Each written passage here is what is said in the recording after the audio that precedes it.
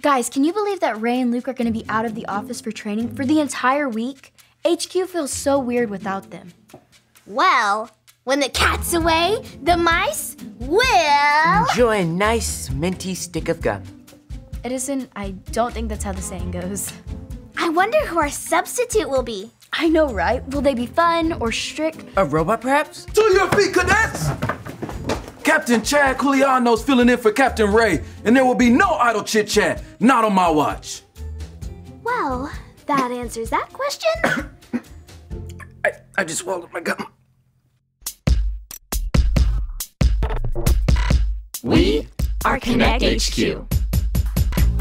Every day we help the people of the world. Live God's way. We look for the links. Make the connection. And you never know what might happen.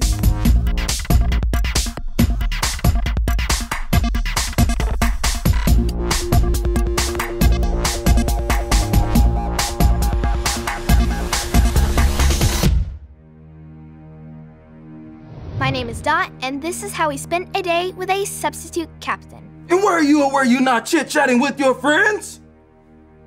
Well, technically we were lounging. Sir? And were you or were you not lounging on Konnect HQ's most valuable time, young lady? Well, I prefer to think of it as relationship building, sir. Or an activity important to team. Productivity, sir. Does it look like I'm joking, soldier? Sir, no, sir. Well, I am. You should see your faces. I'm confused. Is he strict and scary, or are we the victims of a practical joke? I think it was just a joke. It's like my first grade art class all over again. Oh, you're an intense little dude. Sometimes, but Edison's a great guy to have around. I'm Harper. Pleasure.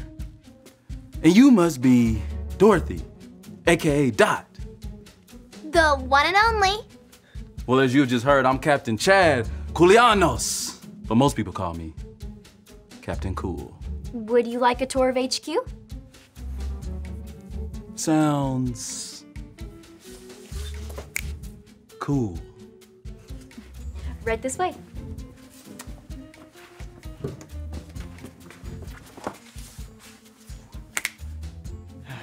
Work on the double snap.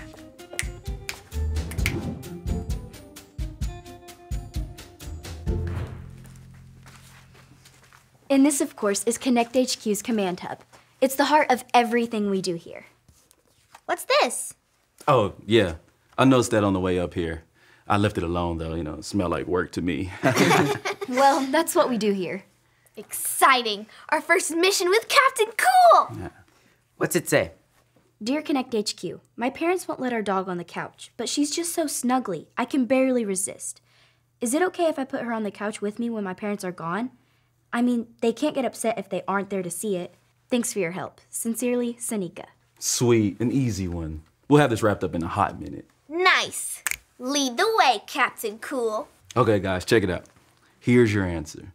Dear Sanika, as long as you don't get caught, everything should be fine.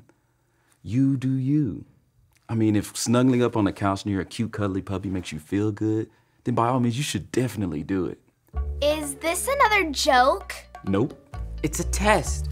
I mean, we obey our parents because God says so, even if we don't feel like it. Did we pass? Guys, it's not a joke, and it's not a test. It's just good advice.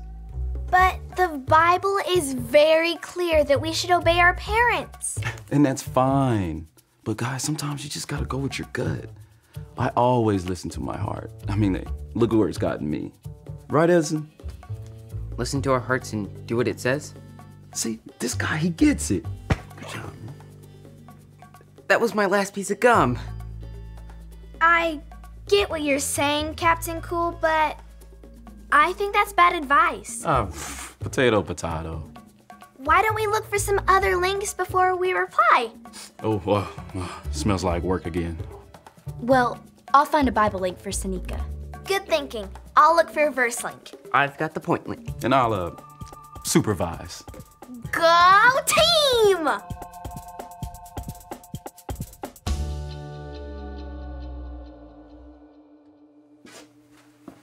What's up, Dot? Working hard or hardly working?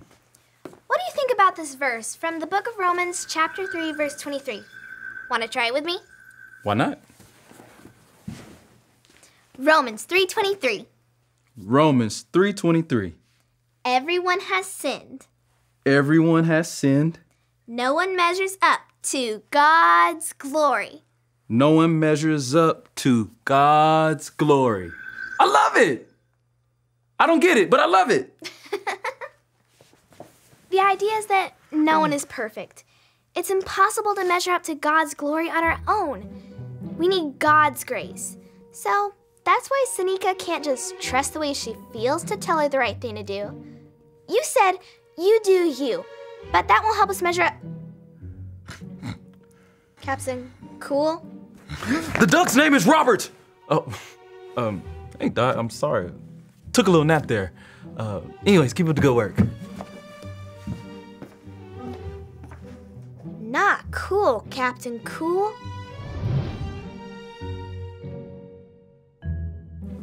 Hey, Harper. Working hard or hardly working? Hey, Captain Cool. Just looking for a Bible link. Want to see what I found? Let it ride. This is his 66 picks mixed up into one. The book's about God, who he is and what he's done. It's the Holy Bible, y'all, with God's truth packed tight inside. It's alive, a prize to hide in your heart and in your mind. Old Testaments are set up for the big event when Jesus crashed the scene with a new arrangement. It's history, his story, whose story, God's story. Oh, the story of how much he loves me. Let him blow up all the pages, let this show go live. Let his word explode from this video into your life.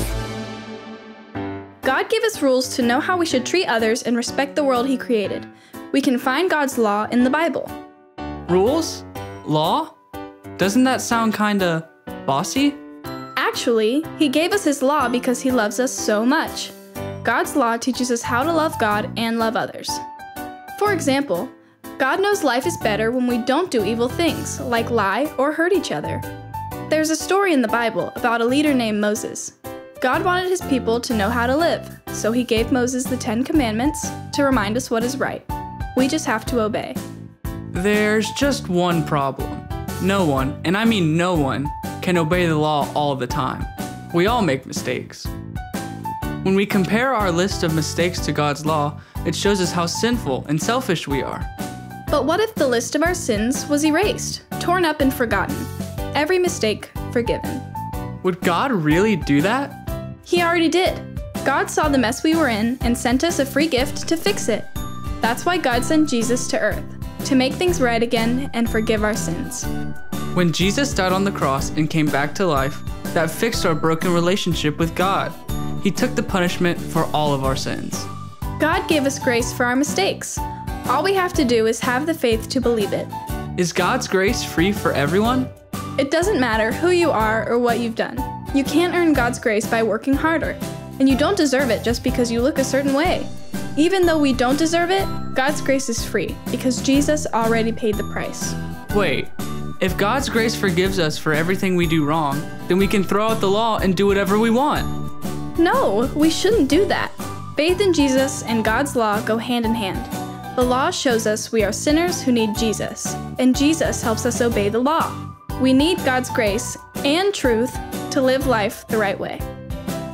God created your life to be a beautiful adventure. He loves you so much that he gave you 2 things to help you live life to the fullest: Jesus and his law. When you put your faith in Jesus, you are forgiven. When you follow God's law, you are free. So what do you think? Will it help Sanika with her problem? I love it. I don't get it, but I love it. Wait, what do you mean I don't get it? All this talk about the law, I just do what's right for me. As long as I go with the flow and don't hurt anyone, I think I'm doing just fine. But God's law shows us where we fall short. And it shows us that we need Jesus. Look, how about you do you and I do I, or me, or whatever it is. Look, I'm gonna check in on Edison and make sure he's not being too intense. Glad I could help you. Where did they find this guy?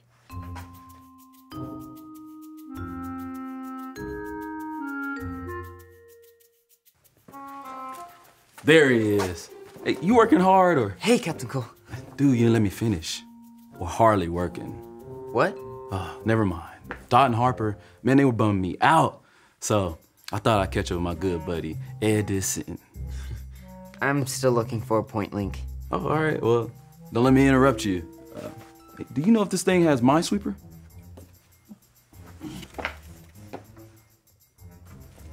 Actually, can I ask you a question? Yeah, what's up?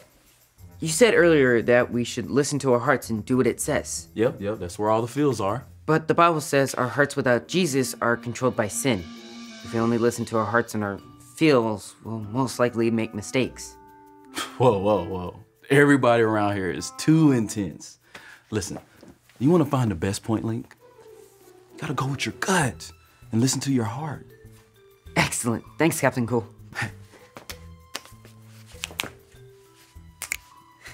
Keep working on those snaps, man. Yeah.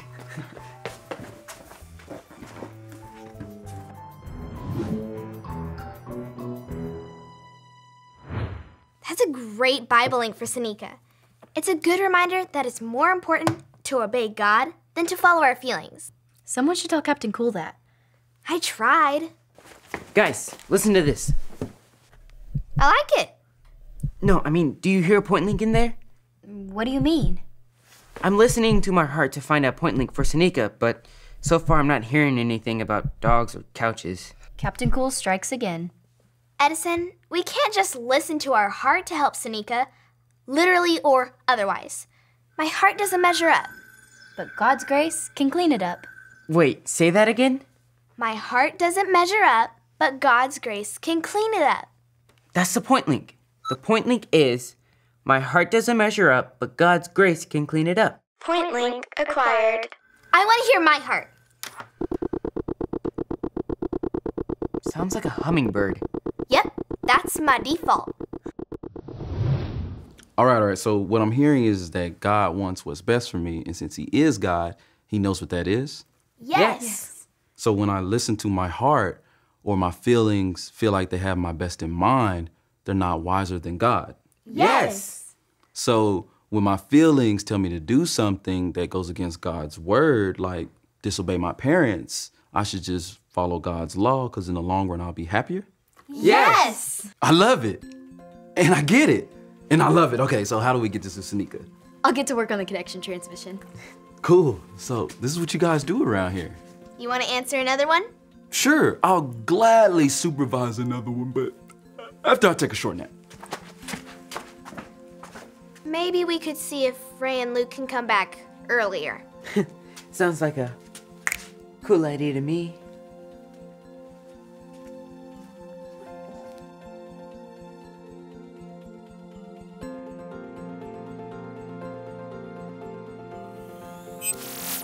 Hi, my name is Harper. I'm part of Konnect HQ. We found an answer for your question.